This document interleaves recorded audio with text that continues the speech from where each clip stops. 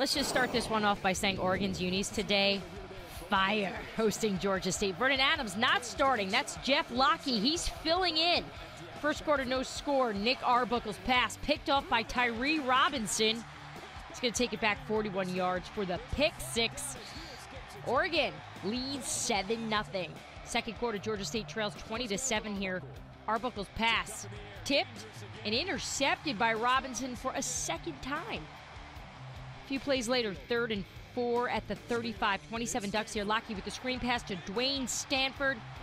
And he's going to take this one all the way in for the touchdown. Oregon leads 27-7. Third quarter.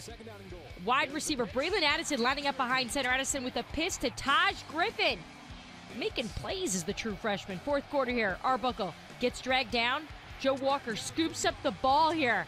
And he is off 52 yards. And he is in for the touchdown. Oregon wins it big, 61-28.